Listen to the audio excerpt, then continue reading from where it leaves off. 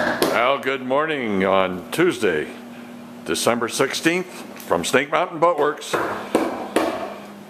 We thought we would catch you up on where we are with the Penn Captivator project. We were hoping that we would be able to simply repair these planks, but they're just too far gone.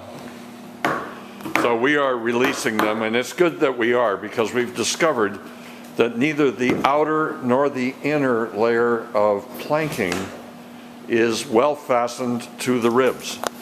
And then, if you remember an earlier video, get ready for this, that we found a fair amount of Bondo in the bottom board of the transom. Well, John's had at it, so I thought I'd let him give you a sense of what he's discovered. What I have discovered is in taking this bottom transom board off, we find that the Bondo that had been put on by the previous person fixing the boat held quite a bit of water in, and the board has held on pretty good. Lots of nails, lots of glue. It's pretty much coming off with a chisel. And what I'm finding is some of the inner framing is actually real soft, and it's been repaired from the inside out before, and there's Bondo coming through. They worked on the inside of the transom board before, and there's Bondo in there, and then they must have replaced some of the woodwork, because some of it is pretty solid, and then there's some of it that's pretty soft. You can stick a chisel right through it. You know,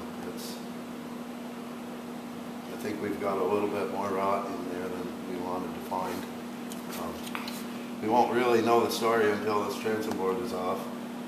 Yeah, we were hoping to repair this with a series of Dutchmen patches.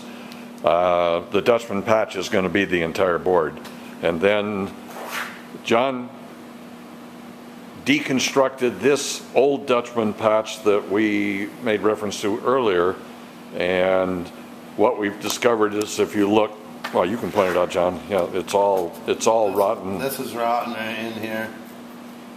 So we're going to take this Dutchmen patch, bring it right from where they put it all the way out to the outside edge, and get rid of a little more of the rot that's there.